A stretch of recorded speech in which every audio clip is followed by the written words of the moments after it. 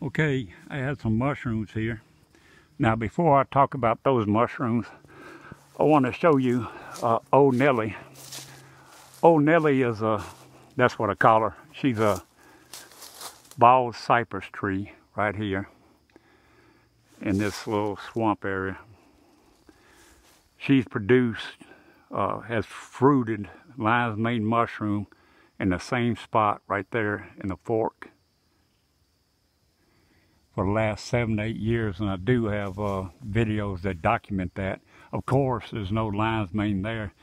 And in the past, when I started out looking for mushrooms, if I didn't see her fruiting the lion's mane mushroom, I go, oh, it's not in season, so I'll stop and turn around. But I found out that's kind of incorrect, because different trees have different requirements, and it seems like the bald cypress tree needs a colder temperature at a prolonged period of time, and it's usually in midwinter.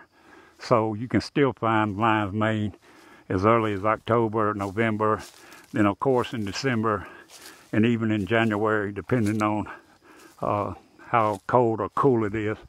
But I want to mention a technique that I stumbled across, and it's this. When you look at a path on the ground, a path that has been made over a period of time in the woods, people walk that path, have walked it because of least resistance between the trees. So if you look up in the tree canopy, you'll see that path which mirrors the path on the ground. And the exaggerated example will be this path here. As you see, it goes around the bend, and if you were to walk that, you'd have trees on both sides, and you can look up and see the clearance between the trees.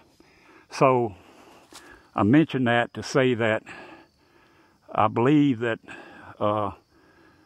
that air path, the canopy between the trees, the clearance, is a good air path that is very beneficial for dispensing spores, particularly for mushrooms that are high up in a tree like Old Nellie.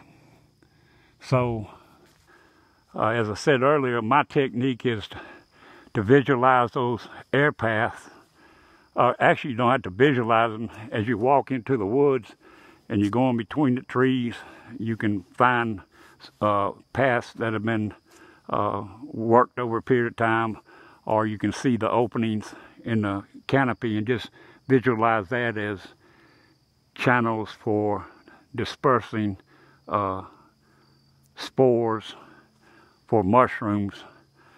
And I did follow that path over here for about 100 yards, and I did come across these lion's mane mushrooms, which were growing on a dead oak tree, a log, and pretty good size.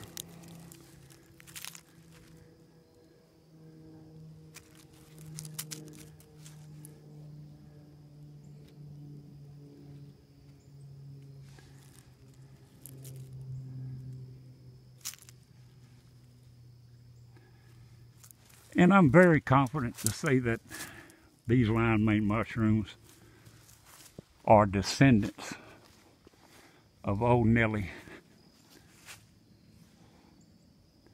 And of course, my technique of following the tree canopy can't be validated, and you might say that's just luck, and you're probably right. But then again, the acronym for luck is laboring under corrective knowledge.